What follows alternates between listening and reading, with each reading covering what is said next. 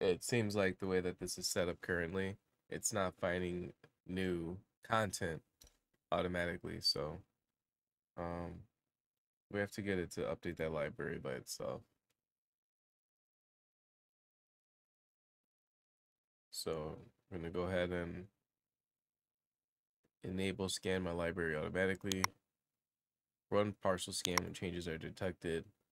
You include music libraries and scan my library periodically.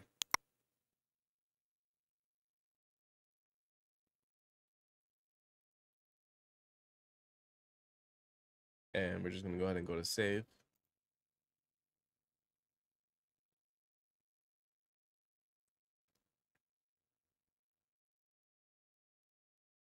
And just like that, we have it updated so that it scans the library automatically.